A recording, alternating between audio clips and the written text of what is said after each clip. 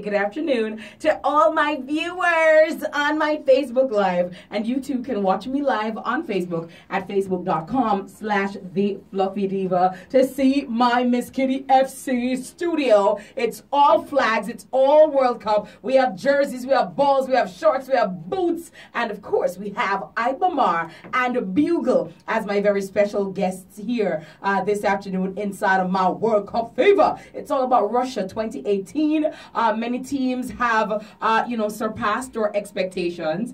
Some have not met our expectations. Some have surprised us. Others have disappointed us. But of course, we maintain and we continue to support. We continue to watch. And we continue to see it all unfold in Russia. And I got to tell you, quite impressive with the matches today. Japan went up against Colombia. And Japan won 2. And Colombia scored 1. Then we had Senegal go up against Poland. Senegal clipped 2, and Poland managed to slip in 1. And then, oh my lord, Egypt against Russia. Russia 3, Egypt 1, courtesy of Mohamed Salah. And those are the point standings and the teams for this afternoon. Now, music and football, Bugle, hand in hand. Talk to me about how is it that, the Rastafarian artists, for example, especially, the love for football and music, how did that come about? Well, not for where I play football before even the music gets involved. So it is a part of it. Yeah. Yeah, so it's not even a thing where, okay, we love the music and then we're going to play some ball. So it's just something we're in away from day one before even music. Yeah. Because Iba Mahr said when he used to go to the shopping, he used to take 15 minutes out of the shop time and play football and go in back. Right. And there's a thing with most away, because not for we as Rastafarian, we not go to the fitness center, but we even fit out enough people go to the fitness center. Yes. And how we consume and the football. Yeah. Even keep some of it. Keep the bills. You spoke about reggae boys and Jamaica earlier. Which reggae boy, is you find impressive, or you like their style of play, or you like his dexterity? Any reggae boy you support and say, yeah, you're a ball of that. Yeah, man, Billy. Yeah. Billy Gardner. Yeah. One of the baddest things we have about True. Jamaica. Nando Lowe, them a great defense here. Walter Boy, I think, are one of the greatest things we ever produce as footballer in Jamaica. Unfortunately, never really get to express that skill up on the world stage. But you think that their skills... You have like Tuffy and them youth and True. blood same Yeah. In terms of unity, I love football, and I think music and football are two very strong unifying forces. And people from all across the world, whether or not they speak your language, they will gravitate toward your music. Once a man see a ball, everybody just get in, and it has that camaraderie and that togetherness feel. Yeah. The great Bob Marley. Yeah. Football. Yeah. So it's just a thing we're injecting away from day one. Yeah. It's a part of our DNA. Yeah. And that's why so much Jamaican go with Brazil too, because we feel so connected with Brazil. Yes. Right around the corner. You understand what I Yes. say? So it's just a vibe. It's just weird that. It's just a vibe. Iba Mahr, do you play football often? I mean, is it a part of your daily activity, or is it just a once a while type of vibe? I don't feel like, I do it, as often as, I would have do it before. Like, even when we start music, we play a whole heap of football. Yes. But now, we travel, a little bit more. Yes. We spend more time in the studio, like what Bugle said.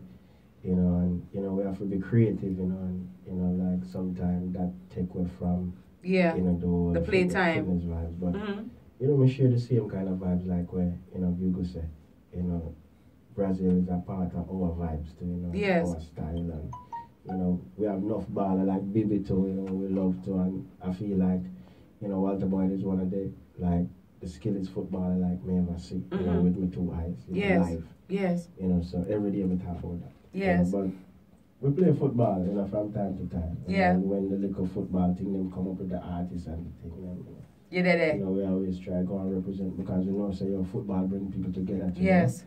And, Jamaica got through so much now, and we realize, like, ever since the football thing started, some things kind of calmed down. We need some more things like that with the music too, and the football and the sports, Yes. So I just read that in a sportsman, music man. Yes.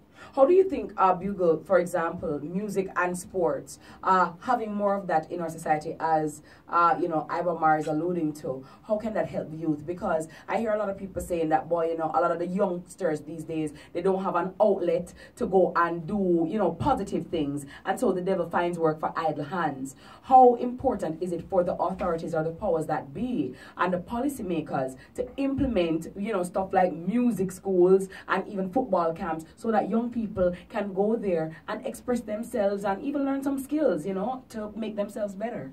Just imagine if Jamaica never have music and the sports, football to be exact.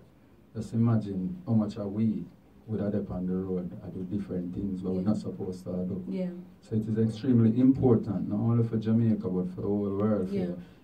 When them kind of something are things that we need to invest in. Yeah, like what Japan do now. Japan nurture the little youth them from them barn and turn them in a ball and all. And that's why even Japan is so good. And even Iceland. Exactly. Because Iceland was having a drug problem about 15 years ago. And they said, okay, no child on the road after 6. And they put in certain rules and regulations. And instead of playing, there's football clubs and football this and football that. Because and that's why they represent it so well. The thing about it, if you only identify the problem and you don't find a solution to the problem, then you're not fix the problem. Truly. So you have to find a solution. Yes. You understand what I'm saying? That's what even the Japanese doing. They find a solution. Yeah. Them want to play the sports so bad and them not have the tactics, them not have the skill, them not have the player. Yeah. So them create them player from baby stage come right up. Yeah. Why youth live and why him learn. When Yes. you teach him from baby stage and why him go come do in him last days. Yes. You understand? Whatever you consume is what you digest. Yeah. So if a football you inject in him from a baby, a football he might come play and he might come play upon the world stage because he might go develop that talent and the love there for whatever you make him do from early on. Yeah. So Jamaica definitely need that and we need that. We always do that. Yes. You understand? We have the celebrity match, so we always do them something there. Yeah. Well, let me just ask you, with regard to, for example, I will give you two names, Pele and Maradona. Which is the better baller? Which is, Pele? For you, Iba Mahr? I never see Pele. You have to see. You never see Bob Marley.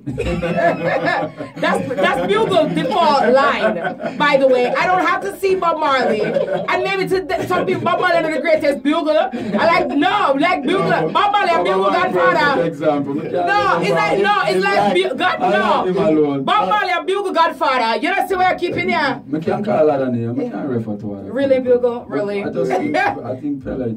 Why you say Pele? I don't even think is a good comparison. Why?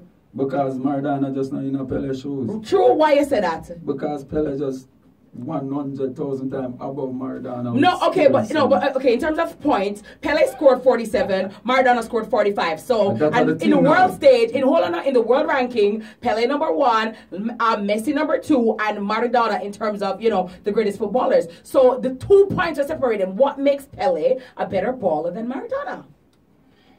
What we don't understand sometimes as a people, so the game of football that we're talking about. It comes down to favoritism. It most of the time it comes down to favoritism. But you can't have one of the greatest players on the field who not scoring on him side come win. So it don't even boil down to goal difference who scored the most some of the time, who assist the goal, who make it happen. Who set it. Who set it. Yeah. You understand what I'm saying? And the truth and the fact is, as Iba said, I never see Pele play alive. Yeah. You understand So what why do you think he's the best? I watching them and realize how skillful this man is, or him lead Brazil across the world in a theme time. He was untouchable. And him do it fair and square. Yes. You understand? Him never use him hand and put no goal in the ball. But no, say that. They never see it. They never repay them time. Leave Maradona alone. Maradona is a great player. I can't put him down. It's just that when you compare him, give Pele the edge. Yeah, Iba Mahr, who are you giving the edge this afternoon? Just like what I'm saying, it comes down to favoritism. Yeah. Who's your favorite? And who do you think is the greatest? It's hard for me to just say it. Like sometimes I say it and sometimes I feel like I change my mind. Like even now, I watch Ronaldo. Yeah. And I watch Messi. Like Messi is so great, but then when you start comparing with Ronaldo, it's like he don't even look that great again. You know, So when you compare Pele and Maradona, who is looking greater? I like Maradona's style. Yeah. Style of play. And I like Messi's style of play. But for where Ronaldo achieve and how him do it, like him did pretty. Him great. Him did with the styling gel I'm here. And him 2 ears ring. I observe how him play a game, especially when him know the kind of team him have. Yes. You know, it's kind of different from how Messi play a game. And this is my opinion. Yes. You know, Messi play a game with that, like, him don't lead, you know, as a man who knows, say, yo, him is the star. Yes. Because it's obvious, you know, say, you's a star. Yes. You know, so I don't feel like him lead the team. You know, him just a player and him just a, you know, him just a show film talent individually, yes, but, you know, we need him to lead. And at that, Mr. Ronaldo do only part time. Yeah. You know, Ronaldo, like, take a team and say, yo, all right, listen, you know, he's a star, you know, my name Ronaldo, you know. So, yo, you know, when I get to the ball, they give me it, you know. And then when they give me it, I go drop a ring, you know. And a penalty that, you know. You know? So Ronaldo at the craft. It's important. Yeah. Because football is not just your legs. True. Know? It's about your mind as well, about your skill. Well, let me change gears for a little bit. And of course, Bugle, you know, music is a big part of your life, and you're spreading your wings, and you have definitely grown over the years since you started, and you're now, you know, touching the lives of many people with your charity as well. We spoke about it on my show, but now that you are here, let me personally and publicly again congratulate you on, you know, on the you know, handing out, feeding of the thousands, and of course giving back to people in your own country. Many persons would have, you know, had their lives and, you know, them touring, and they don't remember to look out for the less fortunate. And when I saw that, and you did it on your birthday, I mean, you could have gone and paid your money to go to any hotel or anywhere in the world, okay, you work hard, and, you know, and when I saw that, I thought it was very benevolent. It really touched my heart, and as I said, we spoke about it here on Miss Kitty Live, and I wanted to commend you. I wanted to salute you for that initiative, and it has continued. So talk to us about that, and what was the inspiration behind that move? I feel like I just get an award. No, you deserve it. I liked it. I really loved it. It started out as a personal thing where, you know, late last year I decided, say, you know, I don't want to go in 2018 I do the same thing. It's not just about getting a hit song anymore. Yeah. It's not just about buying another car anymore. Yeah. You understand me? I say, I want to do something different. I want to change the life of people. You understand what I got to do? But these are things I'm a pray upon. For years, I pray and ask the job for me to do them something. Yeah. So it come natural. It just happened because, okay, I've been a pray for this, see it here. Let me say, oh, you have to manage it. Because that's a Jadine thing. Yes. So New Year's Day now, I decide I'm going to feed some people. Instead of, you know, the regular sit down and hold a vibe with your brethren them and welcome in the new year. I want to go feed some people. Yeah. Yeah, so at the time, two of my brethren them forward from New York, I'm really close with, which was Sam Gotti and Franchise. Yes. Forward and there, Jamaica, and Gotti said, look like you and Franchise, I think the same way, you know, because Franchise actually want to feed some people. And I said, which part of Franchise forward from? He said, Spanish Town. So I said, all right.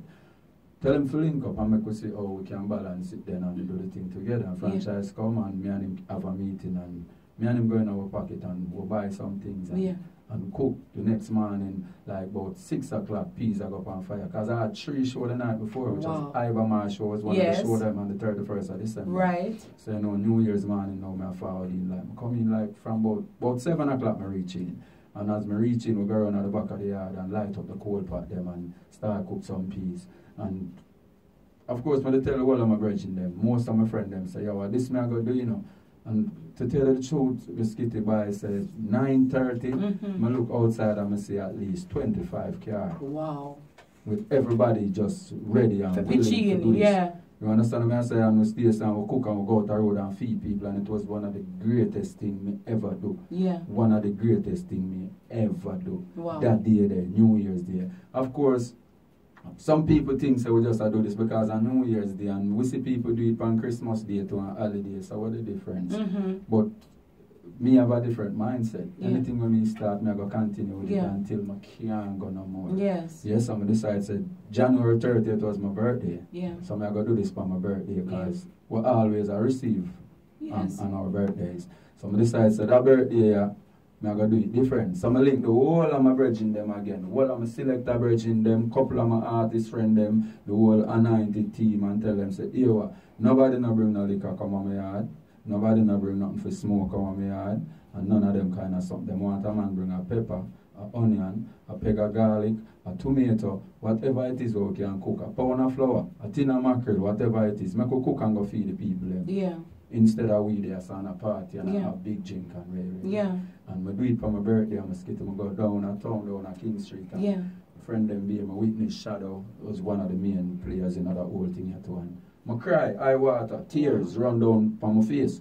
When I say, if me go down a town with 200 food, there was 100. If me go down a town with 200 food, there was 207 people. Yeah. So what happened right there? So 7 people not get no food. Yeah. I cry. When I say the 7 people, I look for me like, because the 200 people who eat for them food, no business about nobody, you know. They just want to say them get a meal, which I understand the situation. Yeah. So, I stay on. I couldn't hold it. Yeah. Tears run out of my eye and going in my pocket and I send somebody down at KFC and then buy 2 buckets of chicken and I go around and I feed back everybody who never get no food. Yeah. And then the chicken them will leave, but now I give like the people them in the wheelchair, the blind people, and some extra pieces, so a little bit them can have something to eat. And we keep on doing it.